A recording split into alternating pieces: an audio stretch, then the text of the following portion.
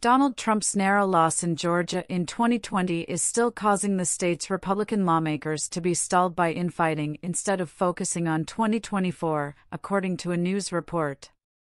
The dispute is causing damage at a time when the Republican Party in Georgia should be incredibly united, according to the Wall Street Journal's piece. Georgia Republicans hold every major statewide office and a large majority in the state legislature.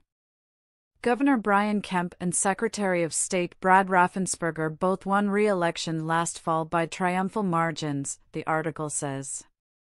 Under normal conditions, the state party might be celebrating and focusing on the 2024 presidential contest in the battleground state.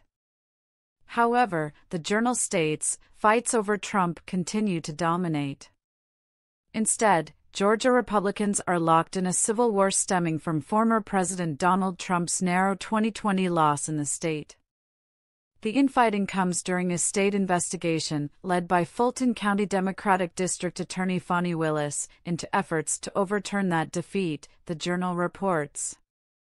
Those being investigated include Trump as well as David Schaefer, who recently left his post as GOP state chairman, and other state party officials.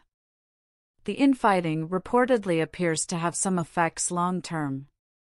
Today, the bitter Republican divide threatens to weaken the state party apparatus, which once played a critical role in raising money and coordinating volunteers during the GOP's rise to power, the article states. It might end up making the party structure irrelevant. When the party held its state convention earlier this month, Kemp, Raffensperger, Attorney General Chris Carr and Insurance and Safety Fire Commissioner John King were all no-shows.